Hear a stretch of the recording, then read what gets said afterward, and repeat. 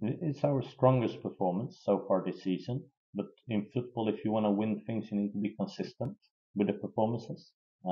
So it's great that you have a high. Now becomes what's your baseline? What's your standard when you're playing? And this is always the hard thing in football. Now you need to recover, refresh, both mentally, physically. We need to be ready on Wednesday again.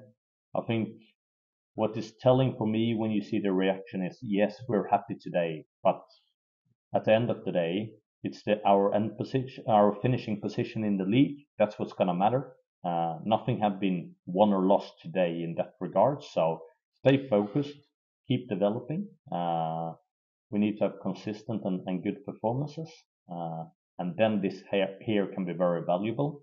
But that's only going to be determined by the future performances.